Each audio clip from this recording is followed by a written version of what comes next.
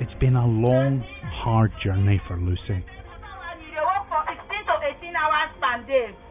For a year she worked in Lebanon, a dream that quickly turned into a nightmare of abuse.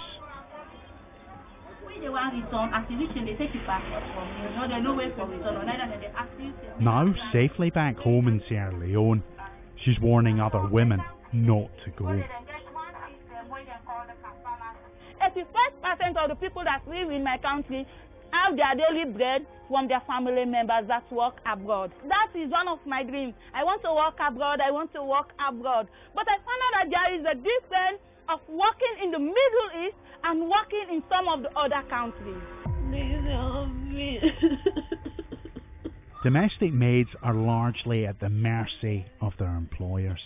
And human rights groups say Lebanon's economic collapse and COVID-19 has made a bad situation even worse. This scene is a snapshot of what's happening right across the Middle East. Last summer, women were being dumped outside their embassies in Beirut because families said they couldn't afford the wages. The Lebanese government wouldn't tell us whether anyone had been prosecuted for ditching their worker.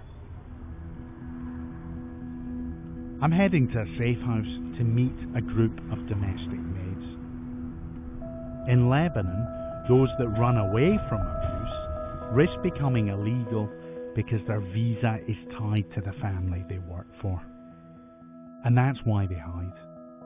I wake up at 4 o'clock in the morning, then I finish work at 11. If I said today for them to give me my salary, they lock me from the bathroom.